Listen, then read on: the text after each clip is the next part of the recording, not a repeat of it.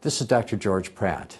Why so many people sabotage their financial success is they don't know about the subconscious, really.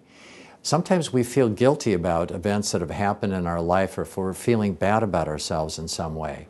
Sometimes if we're feeling guilty about past events, if we're feeling guilty, guilt seeks punishment subconsciously, so you have to heal that guilt to transform it so that we feel that we're capable of and that we can accomplish the objective and to become more successful. So we have to change that subconscious belief of not feeling, of feeling more connected instead of alone, or not worthy or not capable, into believing in ourselves.